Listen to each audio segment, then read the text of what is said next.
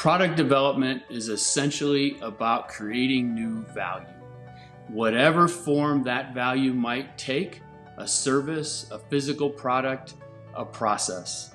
And the impact that it can have on an organization is absolutely massive because it represents all of the value creating activities that are ongoing in that organization. If it's fragmented, you can create silos in your organization, and it can lead to delays, cost overruns, quality problems. It can do tremendous damage both to the culture of the organization and to the overall performance of the organization.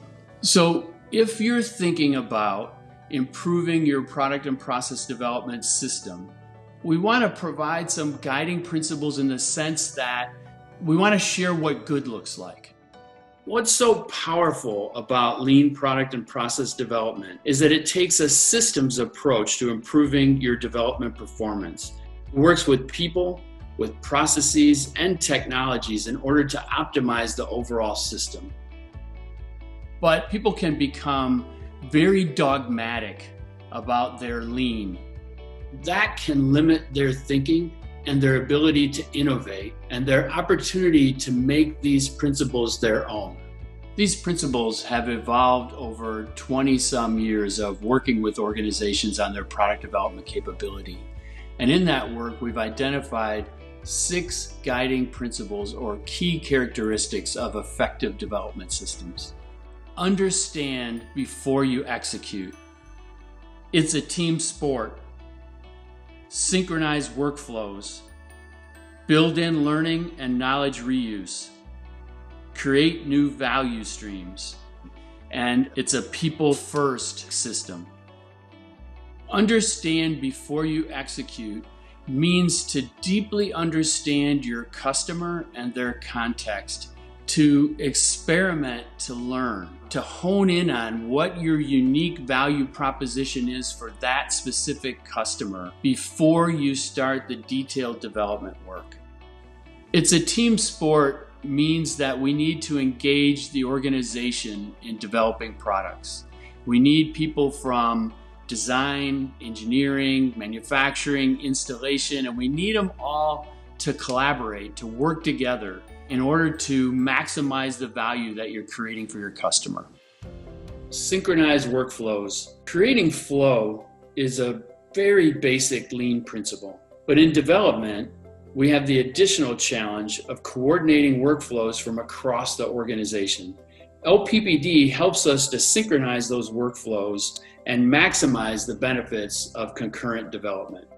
Build in learning and knowledge reuse. Learning and discovery and the ability to share that learning with the rest of the organization is foundational to great product development. Not only learning, but then how to apply that learning to the development process, to the next product. It can be a huge competitive advantage. Creating new value streams instead of products in isolation is foundational to lean product and process development. And what we mean by that is thinking through every step required to deliver this value to your customer.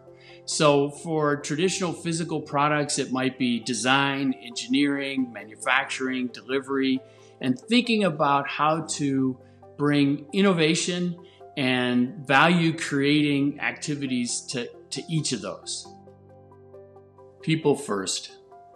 The people first principle should be woven throughout a lean development system. The system should be designed to engage and challenge people and help them to do and be their very best. So these principles have been successfully applied to a wide variety of industries, from automotive to subsea to consumer electronics, appliances, heavy equipment, even to a clinical process in a healthcare environment. Our aim is to continue to grow our community, to help other organizations improve their development capabilities and their work environment.